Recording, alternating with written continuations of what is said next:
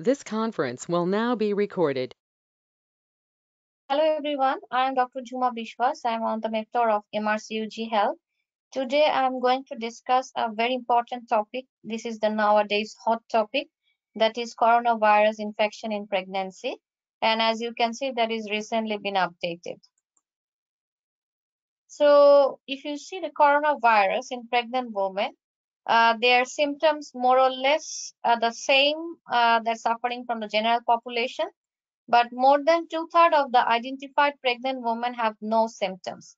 And most common symptoms of COVID-19 in pregnant women are the same symptoms that are suffering the general population, like cough, fever, sore throat, dyspnea, myalgia, and loss of sense of taste. There is a growing evidence that pregnant women may be at increased risk of severe illness from COVID-19 compared with the non-pregnant women, particularly in the second trimester. However, overall risk of death remains very low. And these are the risk factors associated with COVID-19 in pregnancy.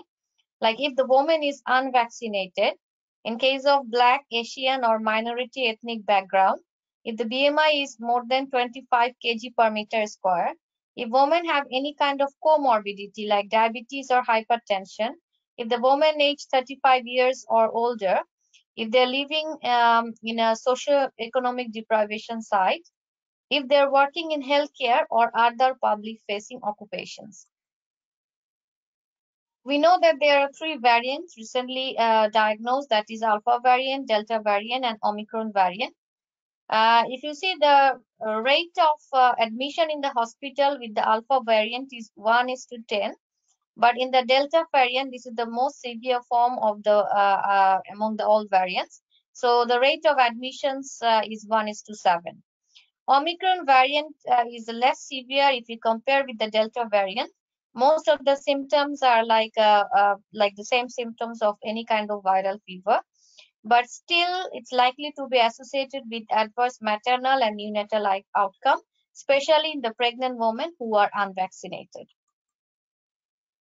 Regarding the effect of the COVID-19 in pregnant women is that like there is no reported increased risk of congenital anomaly, and vertical transmission is very, very uncommon. Regarding the risk of stillbirth is approximately double if the woman get infected with COVID-19, and there is an also increased risk of small for gestational age baby. And preterm birth rate risk is increased with the symptomatic COVID-19. That is like 2 to 3 times higher than the background rate. And they are primarily iatrogenic preterm birth. And because of the pandemic, there's a higher risk of perinatal mental health, specifically anxiety and the depression.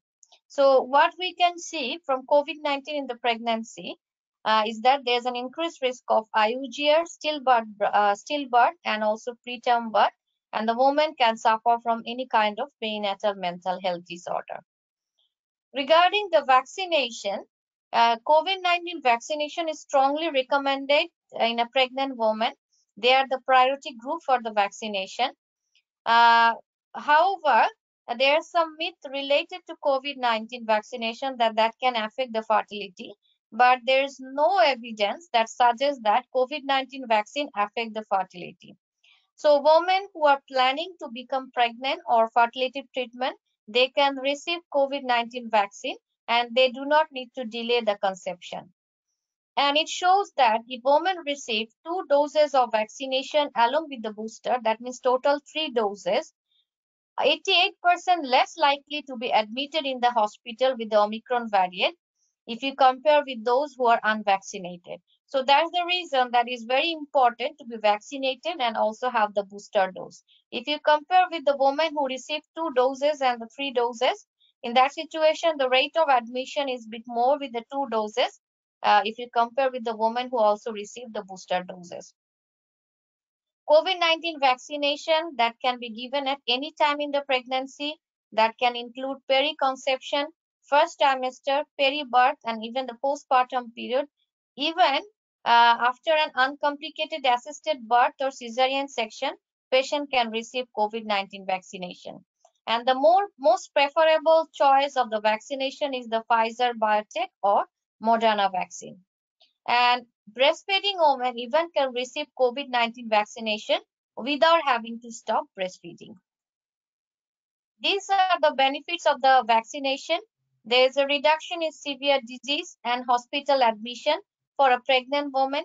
There is a potential reduction in the risk of preterm birth associated COVID-19, potential reduction in the transmission of COVID-19 to the vulnerable household member, and also potential reduction in the risk of stillbirth associated with COVID-19, potential protection to the newborn from COVID-19 by passive antibody transfer, and potential reduction in the risk of developing long COVID.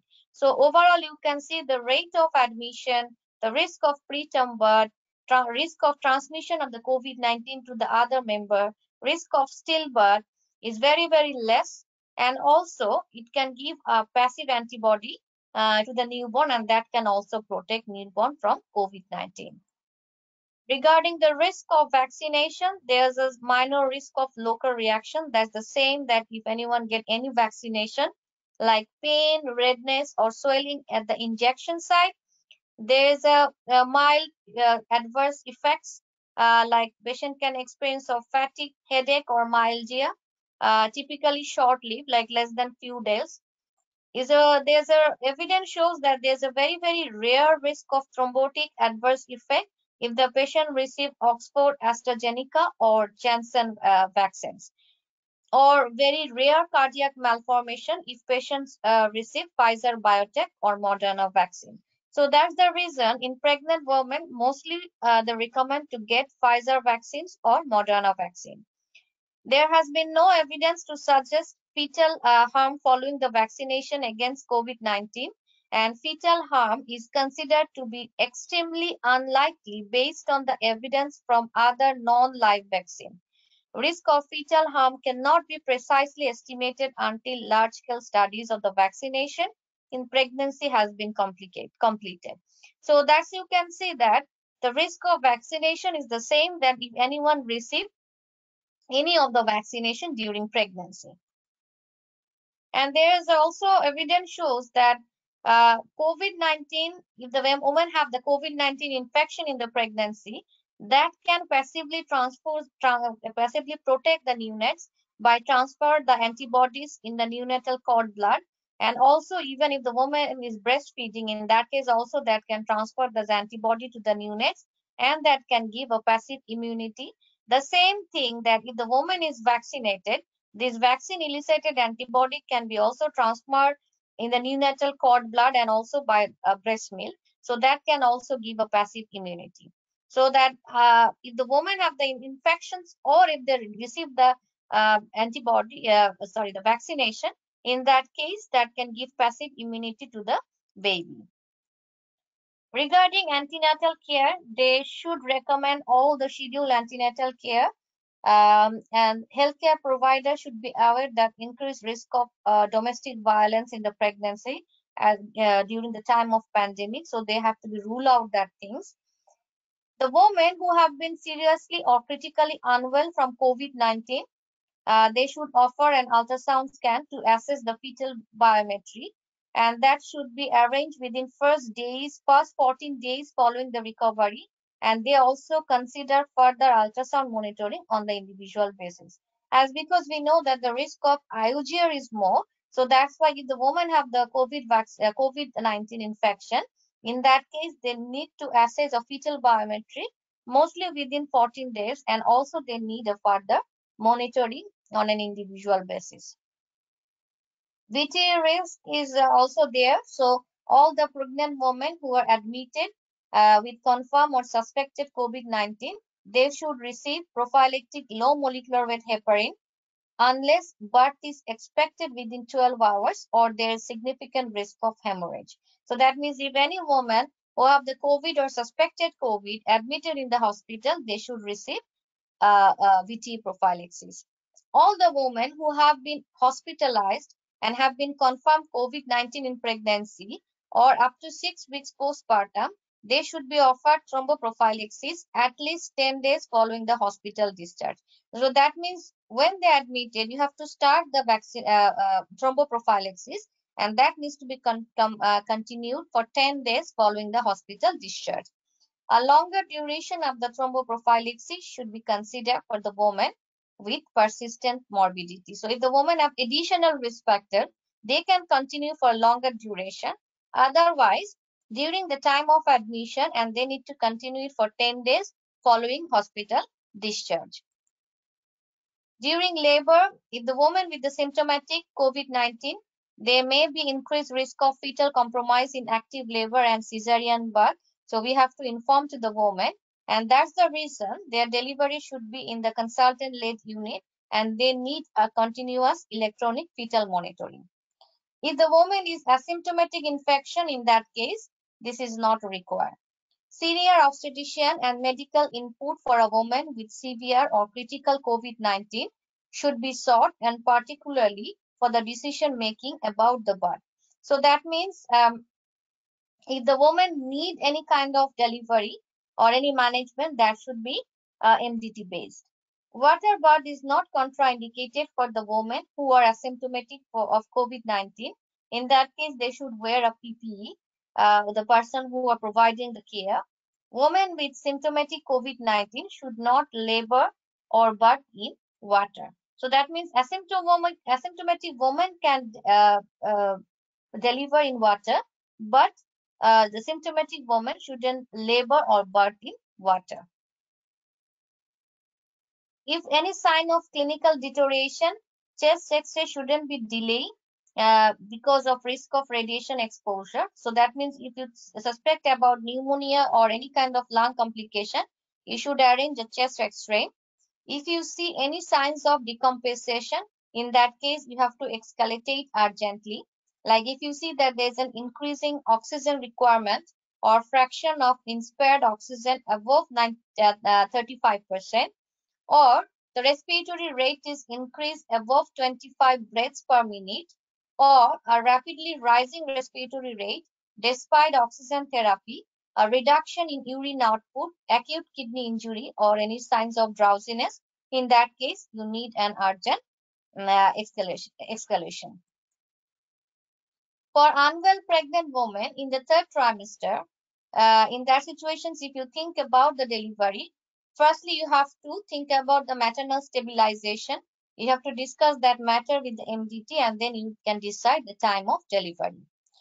Aspirin may be beneficial for the adults with severe COVID-19, but you have to potentiate the way of risk versus benefits. And if you think that there is a higher risk of bleeding or any other things, in that situations, you have to avoid aspirin. And if you see that there is a thrombocytopenia and platelet is less than 50 into 10 to the power 9 per liter, in that case, you have to stop aspirin. Regarding corticosteroid therapy, that should be given for 10 days or up to discharge, whichever is sooner, for the women who are unwell with COVID-19 and requiring oxygen or ventilatory support.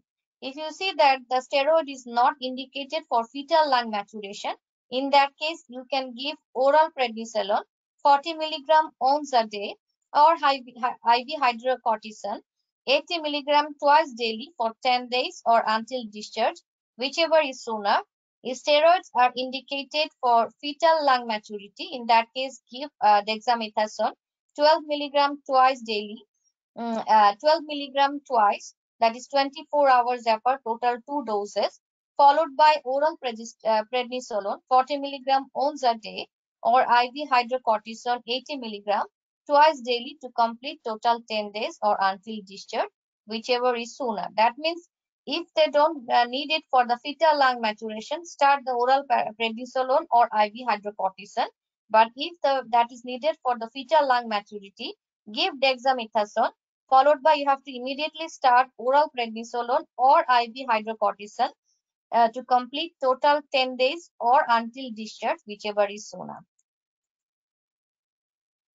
You can also consider monoclonal antibody in pregnant women or the breastfeeding women who are unwell in hospital setting, particularly if they are unvaccinated and or have additional risk factor for severe illness.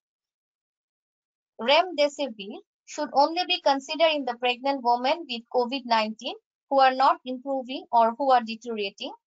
Hydroxychloroquine lopinavir, ritonavir, or azithromycin should not be used because they show that they are ineffective in the treating COVID-19 infection.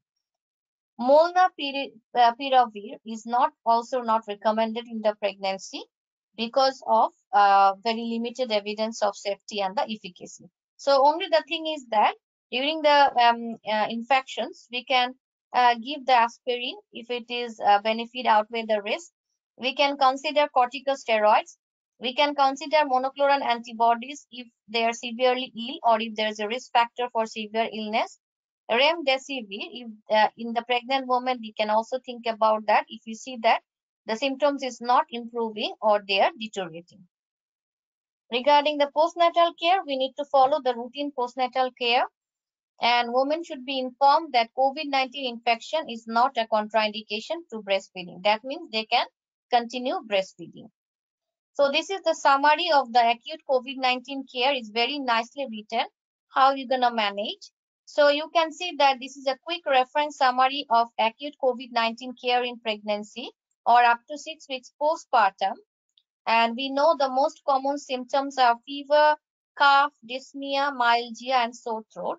And we also know the risk factor for the severe disease, like if the BMI is high, like more than 25 kg per meter square, if woman age is more than 35 years, any pre-existing comorbidity, Black, Asian, or minority ethnicity. So initial assessment and taking contents of the risk factor, uh, you have to see that does the woman fit the following criteria.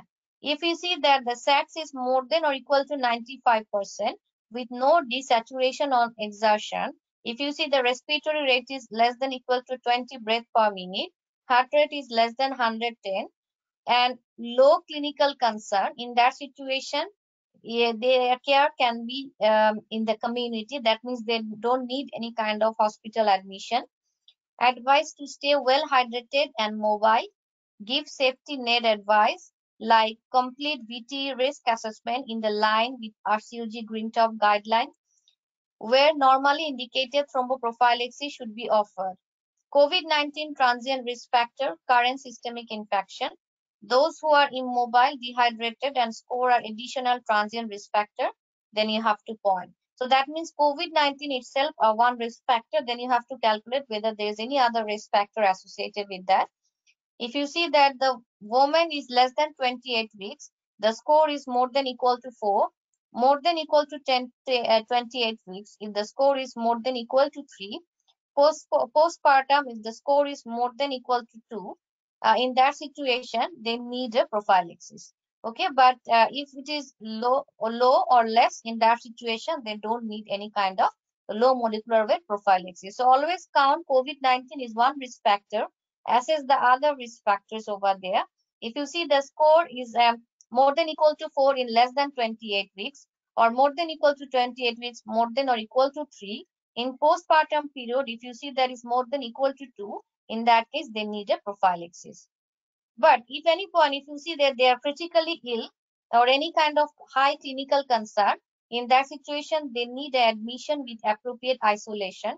Then you have to do some investigations like FBC, UNEs, LFT, LDH, coagulation, ferritin, troponin, and ABG. You have to do some other specific investigations like anti-spike antibody against SARS-CoV-19 2 if required for neutralizing the monoclonal antibody decision. Consider ECG, echo, CT, CTPA, influenza testing. And then you have to consider the sepsis. In that situation, if you see that SAS is more than 94%, monitoring the respiratory rates and SATs hourly, IV access, blood culture, IV antibiotics if additional in any infection like bacterial infection. And you have to cautiously give IV fluids like 200 to 500 ml if lactate is more than 2 millimole per liter and reassess. Fluid balance monitoring. Okay, so you have to maintain the SATs, give an IV access, blood culture, give IV antibiotic you associated with any bacterial infection, give IV fluid with cautious if the lactate is more than 2 and maintain an intake output chart. In case of severity of the disease, if it is a mild disease, patient not requiring oxygen, no evidence of COVID-19 pneumonia or other sepsis. In that situation, they need a prophylaxis during admission and 10 days post-discharge. Okay, so that means in mild disease, in that situations, you have to give prophylaxis, BT prophylaxis. In case of moderate disease or severe disease, moderate means that if they have COVID-19 pneumonia or other sepsis requiring oxygen, in that case, or in severe forms like patients with COVID-19 pneumonia and or other sepsis requiring mechanical ventilation or CPAP. That means either of these things they need in that situations. Before prescribing low molecular weight heparin, that should be discussed with the MDT, including a senior obstetrician, obstetric medicines, or hematology team. Then you have to follow this clinical management. Okay, so in case of mild form, in that situation, you can prescribe low molecular weight heparin. But if they have any COVID pneumonia or any other sepsis requiring oxygen, or if they are in CPAP or in the ventilation, in that case, before prescribing the COVID VT prophylaxis, you have to discuss with them. Regarding the clinical management, all the women should receive the NDT input, including the decisions of around the early delivery, plus minus magnesium sulfate if required, from escalation of care if is imperative in the deterioration patient. We already know about the signs of deterioration. Use supplementary oxygen if you see the SATS is less than 94%. To maintain that, then you have to use oxygen. Consider proning up at least 28 weeks of pregnancy as because to prevent any kind of hypotension. Consider continuing any previously prescribed prophylactic aspirin in for preeclampsia prophylaxis unless the platelet is less than 50 into 10 to the power 9. So that means if they are taking the aspirin for prevention of preeclampsia, they can continue unless they have any signs of thrombocytopenia. Aim to neutral fluid balance. And regarding the steroid, we already know about that. We can give oral prednisolone 40 milligram once daily or IV hydrocortisone 80 milligram twice daily. But if the patient needs to be delivered and they need a steroid for the lung maturation, so give the IV dexamethasone and then they can continue prednisolone. And then use tocilizumab or sarilumab in women with hypoxia, or if you see the CRP is more than 75, neutralizing monoclonal antibodies should be considered in the women who are hospitalized with symptomatic infection and who do not have surge antibodies in that situations, or who are in the community and who have very high risk factor. Okay, so that means if they do not have the antibodies, in that case you can consider neutralizing monoclonal antibody. Remdesivir should only be considered if they are not improving or if they are deteriorating. Ivermectin should only be considered within the contents of clinical trial. Molnupiravir is not recommended in the pregnancy until further studies has established. Azithromycin, hydrocortisone, iopinavir or ritonavir has been should be ineffective and should not be used. So that means in that situation, firstly that we have to manage by MDT, and if there's any features of deteriorating symptoms, then in that case we have to escalate that matter. And if the patient's SATS is very low, to maintain saturation more than 94%, we can provide oxygen. We can keep the patients on prone position if the pregnancy is more than 28 weeks to prevent any hypotension. If the patient is already taking aspirin, they can continue this aspirin unless the platelet level is very low. If the patient is requiring oxygen, in that situations in that situations, if we need to give a steroids, we have to think about that. If you see that the patient doesn't need any early delivery, then only we can give oral prednisolone or IV hydrocortisone. But if that is for the lung maturation, then you have to give the IV dexamethasone, and then you can switch over it to oral prednisolone. And then tocilizumab or sarilumab, that is for the patients who having the hypoxia and whose CRP is more than 75. Neutralizing monoclonal antibody you can give if you see that patient doesn't have any antibodies. Remdesivir you can only prescribe if you see that patient is not improving or they are deteriorating. The most things for you to remember is that if any patient is need to be admission, in that situations you have to give VTA prophylaxis. That's the very important things you need to remember. So that's all about COVID-19 in pregnancy. So these are the important highlighted point you need to remember in COVID-19 in pregnancy. And if you have any questions related to that, I'm happy to answer. You can ask on the comment box, and I will happy to answer all of your questions. Thank you for listening.